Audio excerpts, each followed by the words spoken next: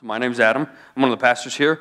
I'm super excited to see all of you. We are in 2 Peter, and we're finishing that up today on our sermon series called Authority. And I think it's been a really beautiful sermon series, at least in my heart, because we've kind of walked through what does authority look like in our lives. And it's something that every Christian has to know and has to look at, because we are inundated with information like never before. Inundated. There is constantly someone telling us who we are and what we need to be doing and where we need to be going and what clothes we need to be having and what food we need to eat, what food we shouldn't eat, what's good for us, what's bad for us, and the like. Amen? That was like one scroll through Facebook. Everything. Bang, bang, bang, bang, bang. And then you hit the news and the Twitters and the YouTubes and the newspapers and the books and the music and the ads, so on and so forth. So our sermon series really has been, all of those things are not bad. As much as I harp on them, they're not all bad. They can actually be really good. But how can we differentiate the good and the bad as Christians? Like, what are we allowing in our lives to be authoritative in telling us what to do and where to go and what to dress and how to eat? How do we do that? Well, the sermon series has done a pretty good job of saying, look, we're going to take it and we're going to look at it through a biblical lens. We're going to put it up against what the Bible has to say. And if there's something that is clear and apparent in our hearts, then we're going to go with what the Bible has to say. Now, there's some things the Bible's just not going to talk about. Like, I don't know, whether salt's good for you or not. 10 years ago, salt was good, salt was bad. I like salt, so I'm going to keep putting it on my food. Jesus said I could do that. Amen? Salt's good, right? But there's a lot of other things in which we have to start looking at things through the biblical lens. Like, does this rhyme or does this line up with what the Bible says? And so last week, Tim taught out there are some people who will teach and preach the Word of God, even though it's not what the Word of God says. And so Simon Peter is going to continue to discuss what they call heretics, or someone who preaches something that is outside of the gospel. He's going to continue that on in chapter 3, and that's where we're going to go. But before we get there, I want to explain the heresy in which our heretics are preaching in the church in Asia Minor. So there's two gentlemen, and it's been 30 years since Jesus has died. He was resurrected, and he walked out of the grave, like we just sang, right? Died, resurrected, walked out of the grave, ascended into heaven. And they came out about 30 years after that and said, hold up. We're brilliant. We know what happens in life. There's a natural progression. It's happened from the beginning of time. You're born, you live your life, you die, and you go somewhere. You go to a grave, you go to a mausoleum, you get burned up and, whatever they call that thing. You're going somewhere. But we haven't seen anybody not go somewhere. Like, we haven't seen anybody get up and walk away. There's a natural progression. It's science, Simon Peter, church in Asia Minor. You have to understand this. And it should make sense, right? We're all relatively intelligent people in this room, right? And we look at science and we say, hey, well, there's life and there's death and it happens, and we don't see any of this resurrection thing. Does it make sense? Can I get a head nod? It makes sense, right? That's how science works. And so they're teaching this. So it doesn't seem like a big thing. Well, if Jesus doesn't resurrect, does that really matter? How does that affect the gospel? Well, let's run through it just logically, and we'll see just how bad this is if we teach it.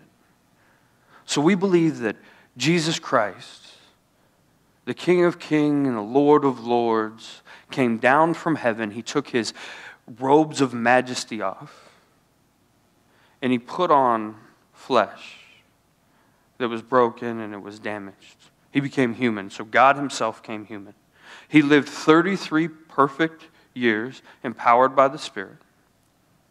And when he got up on that cross and they drove nails into his hands and into his feet, he didn't just suffer a physical death.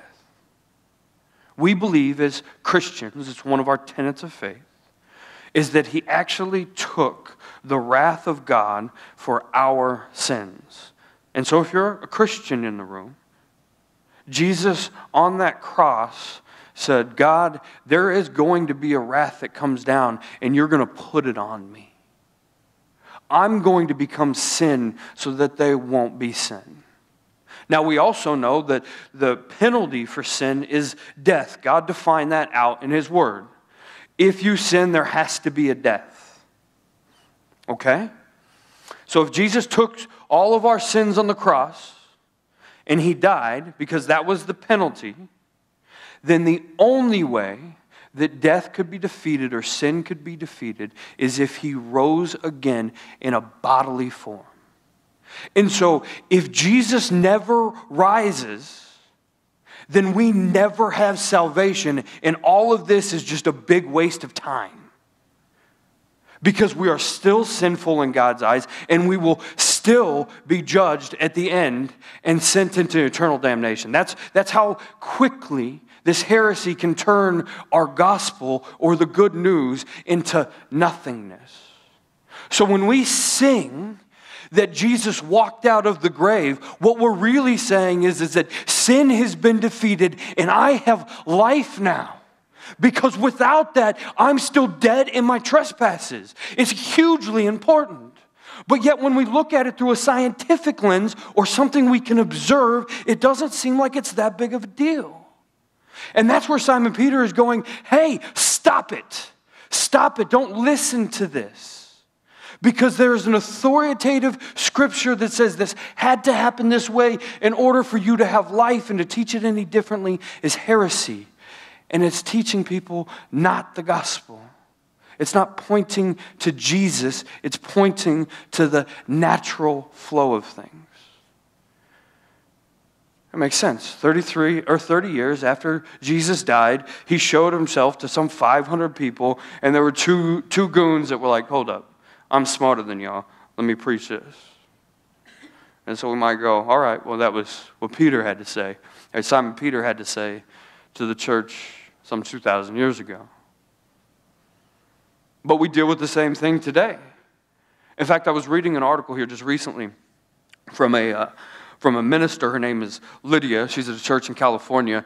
And this is what I'm talking about in terms of authority. Have you guys ever gone on the internet and you started to read something that you thought was really interesting, and then you clicked a link, and then you read another blog article that linked to another blog article that linked to something like this, and pretty soon you're like 4 hours deep, and you're like, what? I started off on this one article, and now I've gone down 37 rat trails, and like I never know what's going on. I want everybody to shake their head and like verify that they've done that, so I'm not the only one, right? And so I ended up reading this blog article from Lydia, and she was talking about the history of what they would call liberal theology or the liberal church. And she started off, I think her history was really good. She said, we had this Orthodox Christianity and we hit enlightenment. Then we started to think we were smarter than everybody. Science became hugely important, and mathematics and philosophy. And we see all of the arts in which have really defined out what our culture. We saw them collide during the Enlightenment. And it was an ugly collision. They said, your orthodoxy is stupid, your Bible is dumb, it's archaic, it's an old book, it really wasn't meant to be anything other than maybe some boring literature that you read to go to sleep. It doesn't hold any weight to our science. Sound similar? And so this same thought process has continued to pervade into the church all the way up until now. It's what we end up in with liberal theology.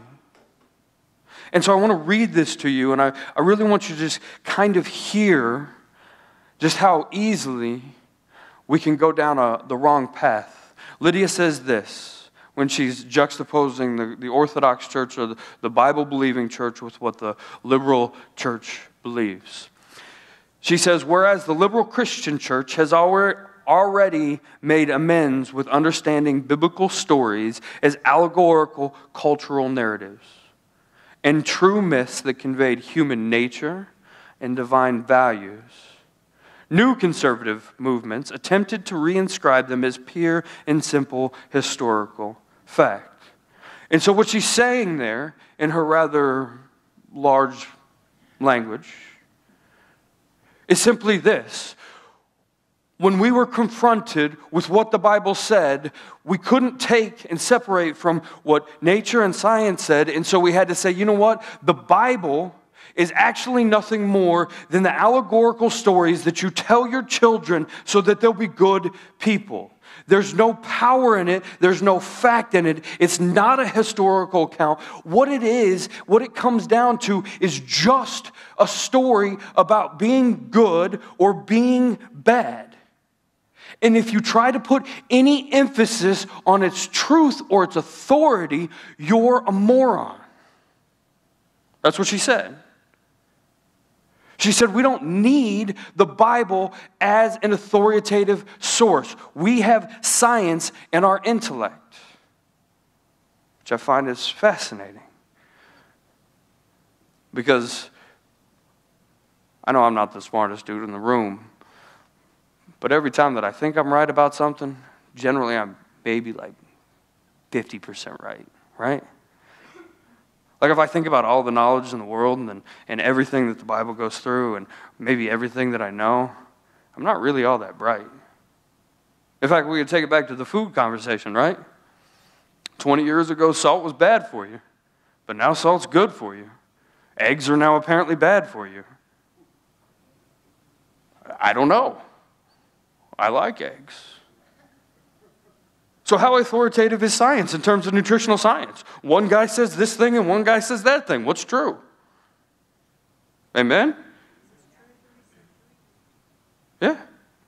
Let's think about all of the other sciences. We all have a bunch of theories. How much of it is concrete that we know absolutely for 100% that it is true, regardless of anything? And I love the science. I love all of the sciences, but they're all theories. And they all have these little hitches to them. They all have outlying data that just doesn't quite fit our theories to prove it. But not the Bible. And so that brings us to the big idea today. Heresy began in the garden, because Peter's going to take us back to the garden as he walks this out with a whisper. It is in the smallest whispers that we find ourselves being led astray. Because I don't believe that Spirit-filled Christians are running to the massive heresies in the world, flocking to them right and left. I think the biggest danger to the church in the heresy realm is that small little voice that says, hey, is this really true? And so we take a little half step away off that narrow path. And we start to listen to the things that are not authoritative, and we don't bring them back to the Bible because we don't actually want the Bible to inform us. And pretty soon we're so far off the path that just like these two gentlemen preaching that there was no resurrection, we've completely distorted the gospel, not in our heart, not just in our hearts, but to everyone that's around. 2 Peter chapter 3 starts off this way, verse 1. This is now the second letter that I'm writing to you, beloved. So he's talking to the church. Anytime you see beloved, he's saying, I'm talking to you Christians. In both of them, I'm stirring up your sincere mind by way of reminder that you should remember the predictions of the holy prophets and the commandment of the Lord and Savior through the apostles. Knowing this first of all, that scoffers will come in the last days with scoffing, following their own sinful desires.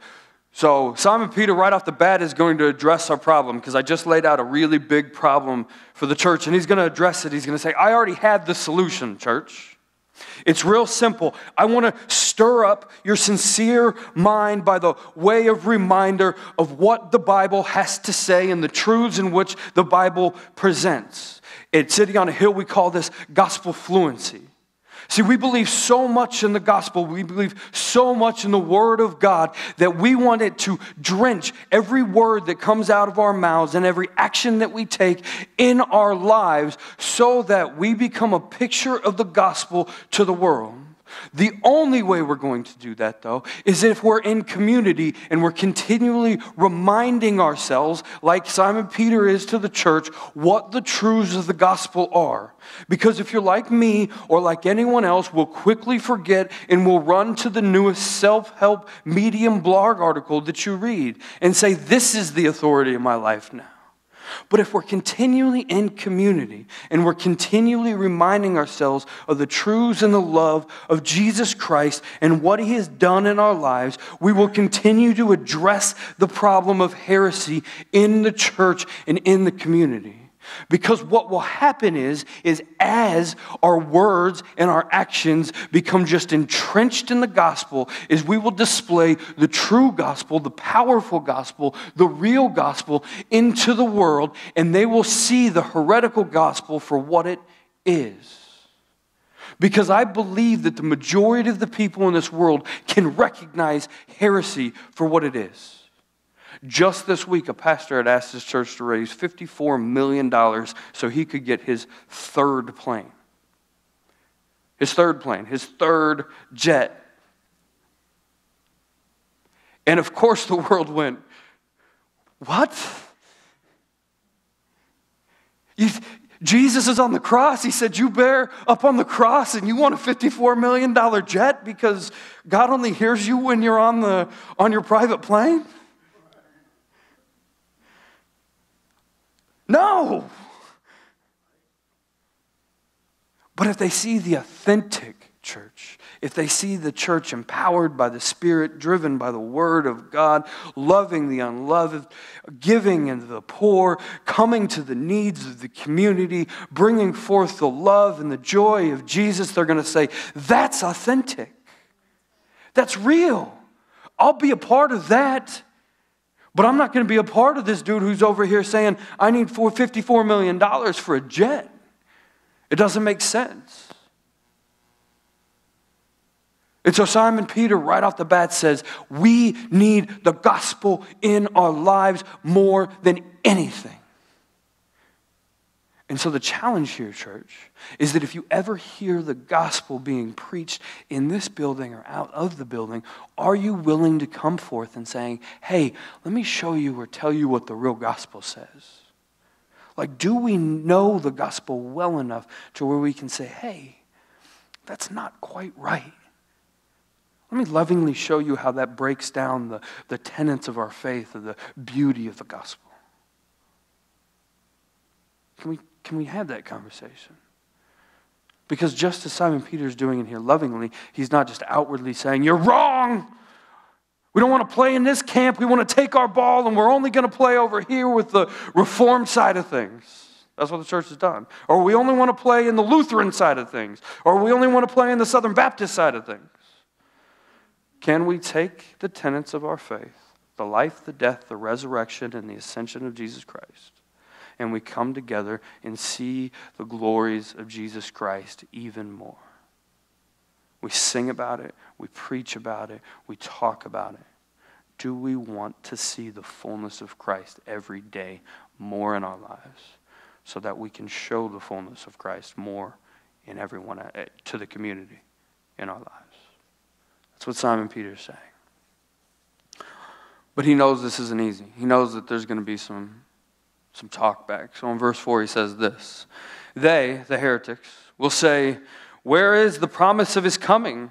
For ever since the fathers fell asleep, all things are continuing the way they were from the beginning of creation. So he's giving them, he's telling the church, this is what they're going to say. Look, there's a natural order, a progression of things that are supposed to happen. Life, death, and you're dead.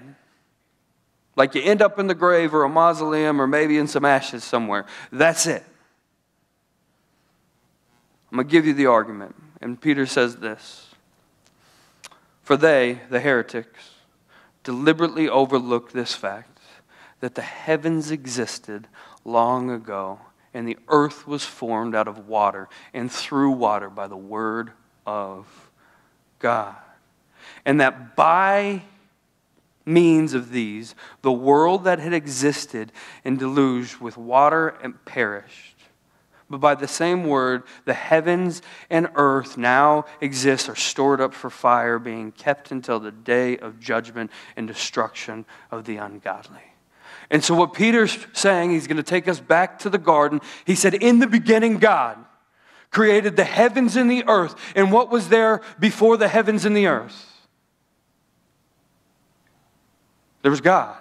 And there was this formless void, water. And God started to create things with His Word. He spoke into existence the air that you breathe. He spoke into existence the water that we drink. He spoke into existence the land that we sat on. He spoke into existence all of the animals that we eat because they're good for meat. He spoke into existence everything in this world, the heavens and the earth. His Word is powerful. His Word has defined the world. His Word has defined the natural sciences. His Word has defined all of the observable things that we can understand through all of our brilliant intellect. His Word. It's authoritative because it is the creation. But then if we take that same action and we go, in John 1, we learn just how big Jesus is. Because in John 1, he says the Word became flesh. The Logos became flesh. He was with God and He was God. And that word Logos, that word is Jesus. And so we find out that God created the heavens and the earth and all of the story through Jesus and by Jesus and for Jesus. That it's in Jesus' name that all of that power came out. And it's in Jesus' story that we all live as Christians, because the scoffers have one thing right. We're not seeing the fullness of God. He hasn't come back to judge the living and the dead. And that's what Peter is saying. It's in that word, all things were created and all things will be judged. We haven't seen that yet, but we saw the initial when Jesus was resurrected. And so, church, here's the importance of this. Is if it's true that Jesus hasn't come back to judge the living and the dead as He has promised, that means as Christians, you have been written into Jesus' story. And if Jesus came down to glorify the Father, to give the good news of salvation to broken sinners who had fallen away, enemies of God, and we believe the word of God, Matthew 28, and He says, look, you're part of my story, and I want you to go out and continue to preach the word of God. Continue to make disciples that make disciples. Continue the mission that I started, and I'm going to empower you by the same Spirit that I was empowered. If that's true, then our lives should look radically different. Radically. Because we now understand that the power is in the Word, the authority is in the Word, and that power and authority has been given over to us in Christ Jesus. And by the giving of the Spirit and the indwelling of the Spirit, now we have the power to go out into the world and to preach a gospel in which God will come in and He will move into the hearts of people and they will be saved. It's the reality. And it's beautiful. But Simon Peter knew that there was going to be another problem that he was going to have to face. And he starts that off in verse 8. He says, do not overlook this fact, beloved, that with the Lord 1 day is 1,000 years and 1,000 years is 1 day. Now I want to make a little quick side note here. This verse has been used all over the place to try to decide whether the creation story was really just 7 days, or whether it was 7,000 days, or 7 million days, or however that is. City on a Hill, we believe that the creation narrative is absolutely 7 days, just as it is written. It is a historical account. It's open-handed. But in terms of this verse, we believe what really Simon Peter is saying here is that throughout the entire expanse of time, that God created time and he is in our time, but he exists through all of time. And so into eternity, what's a year? What's a day? 1,000 years? Who cares? It's eternity. What's 1,000 years? Does it matter? It's eternity. It's a day. So in God and understanding the glorious, beautiful, just the amount of the greatest thing of God in this is that we cannot understand just how far and how fathom this reaches. Like we can't. Can you understand eternity? Of course not. But we can't even understand 15 minutes of the day. You're going to go home and argue with your wife, and you're going to check me back out on it. Go like, yeah, I really didn't understand 15 minutes of the day. But God understands all of time. And so Simon Peter says this. He says, the Lord is not slow to fulfill his promise, as some count slowness. All you brilliant people out there, it's been 30 years.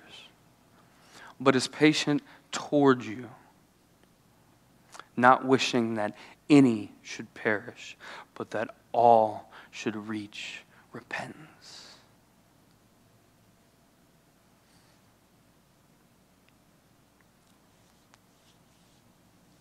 So when you take a look at that and you read those words, you go, the Lord hasn't come back because it is the will of God that all will be saved, and I recognize that some will not repent and turn back towards me. But he hasn't come back because there's myriads of people who haven't heard the gospel. The loving Father that has said, I loved you when you were enemies, says, I'm not coming back. Jesus says, I'm not coming back until all have heard the gospel that saves. It's for your sake that I haven't come back, because I want you. I love you. You are mine. And when that starts to permeate our hearts, when it starts to infect our hearts, when the gospel becomes alive in our hearts, we recognize that there are people that are out there that are living, that are enemies of God, who will be burnt up like the chaff and thrown into the lake of fire if they do not repent and turn towards God. But God, being rich in mercy, has sent you on that mission to give them the gospel. To give them the gospel.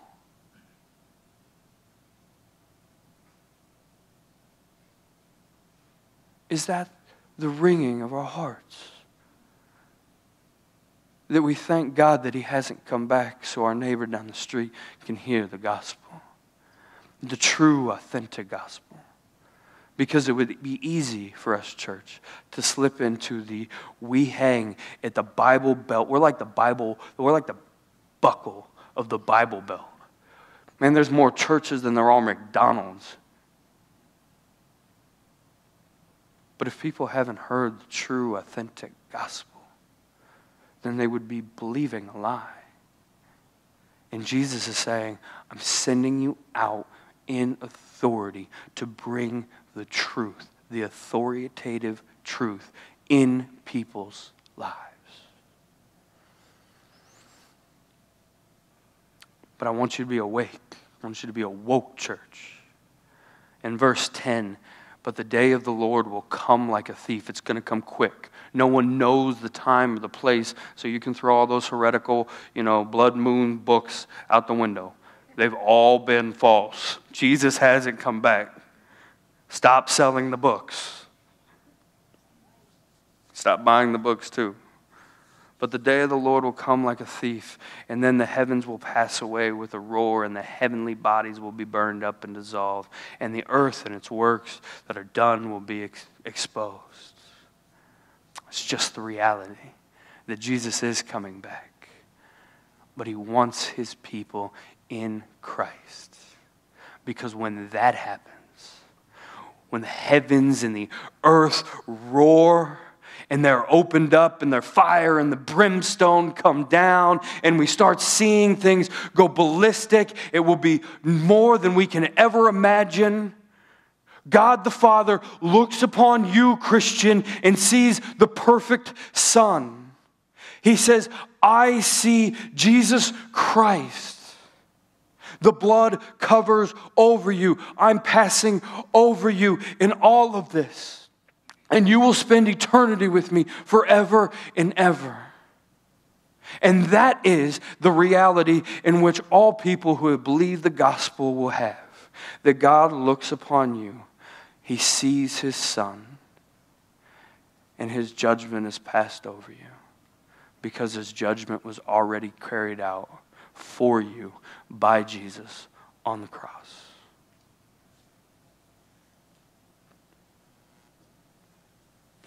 So how does that cause us to live? Luckily, Simon Peter wrote this out, so it hits just there. Verse 11, he says this. Since these things are thus to be dissolved, it's going to happen.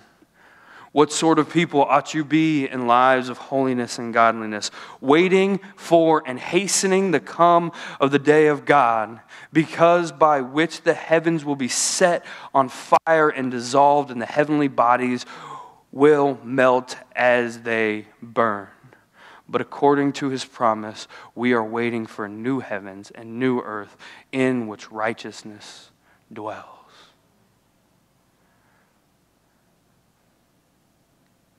So I want to take out verse 11 and 12 and just walk this through on a very biblical level.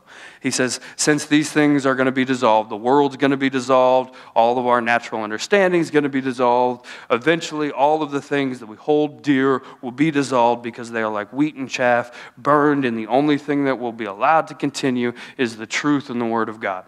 Does everybody kind of understand that? Like all of the things that we read that are going to make our days better and our lives more entertaining, that's all going to be going away when Jesus comes back. It's all about Jesus. Amen? Like watch your TV shows. I like my TV shows. Watch your NBA games. I like LeBron. But at the end of the day, it doesn't matter. That's what he's trying to say here. At the end of the day, it doesn't matter. Enjoy them. They don't matter. But you ought to live by holiness and godliness, waiting for the coming of Jesus and hastening the coming of the day of God, because of which the heavens will be set on fire and dissolved.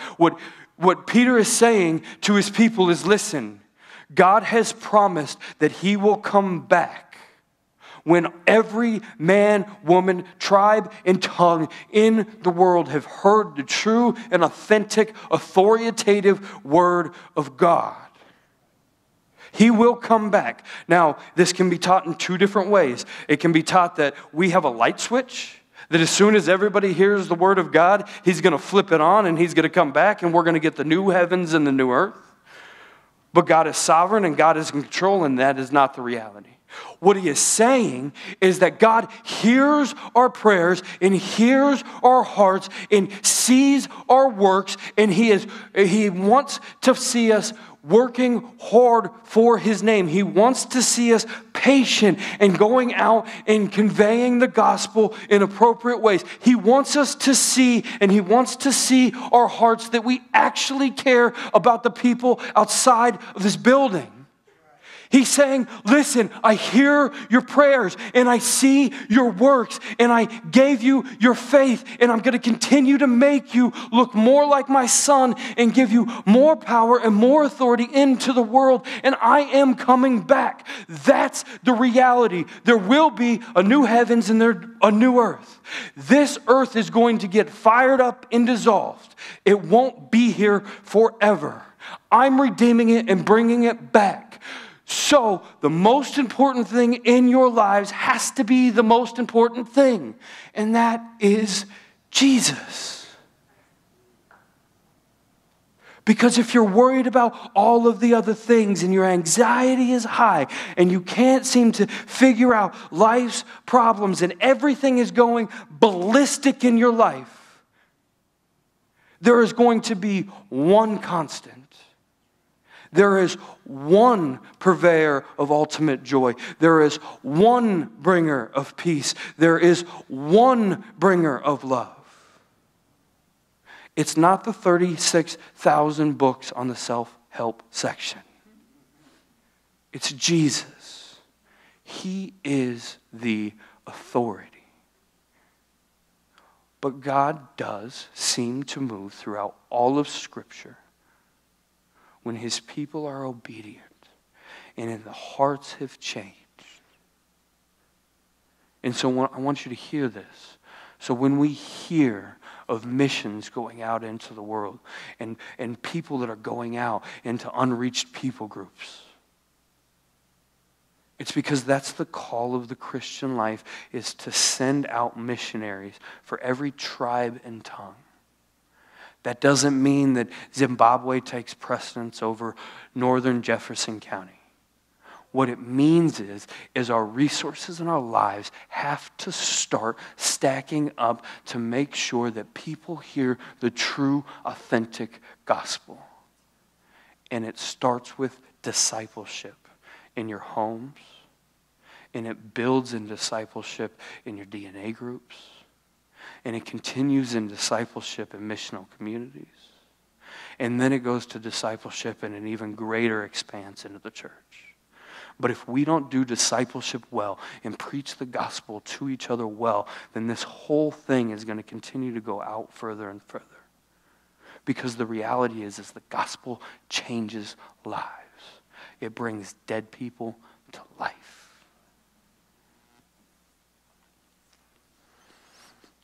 And so we want to hasten the coming of the day of the Lord. Because according to his promise, we are waiting for the new heavens and the new earth in which righteousness dwells. And there will be no more pain and no more crying, and there will be no more suffering. There will be no more sin. It will be perfect harmony as it was in the garden.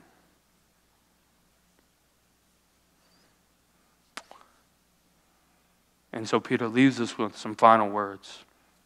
He says, therefore, church, since you are waiting for these, because it's not here yet, be diligent to be found by him without spot or blemish and at peace.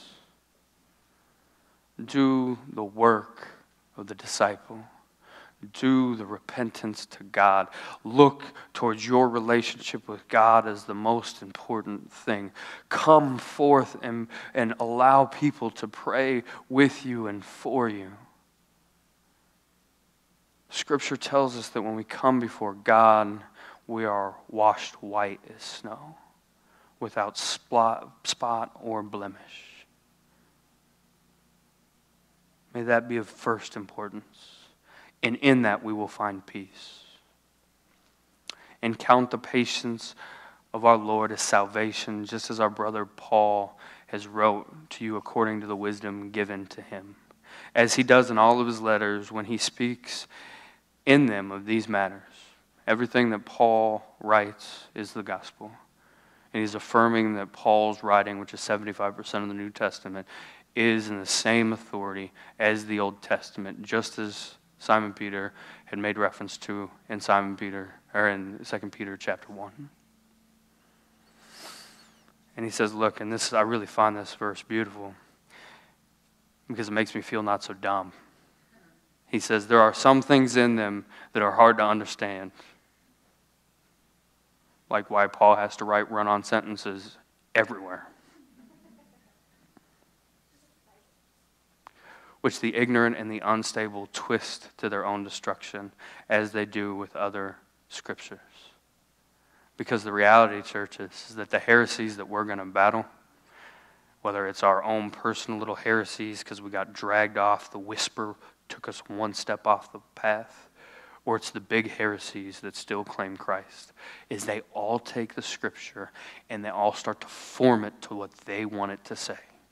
And you heard that from Lydia. Don't want to wrestle through the scriptures, so we'll make it allegorical. It's just a good story to teach you some good and the bad. We don't like it that Jesus says, take up your cross, so we're only going to preach about the money and the glories and the heavenly wealth. We can't really explain a virgin birth and the dead man walking and showing himself, so we're going to run to natural sciences. It's just a small whisper. And yet it has grave consequences. You, therefore, beloved, knowing this beforehand, take care that you are not carried away with the error of lawless people and lose your own stability. Discipleship brings stability. Stability brings stable community and loving community and faithful community and communities that will go out and show the light of the family of God and redeem family in a very broken world. But grow in grace, church, in the knowledge of our Lord and Savior, Jesus Christ. To him be the glory, both now and to the day of eternity. Amen. Amen.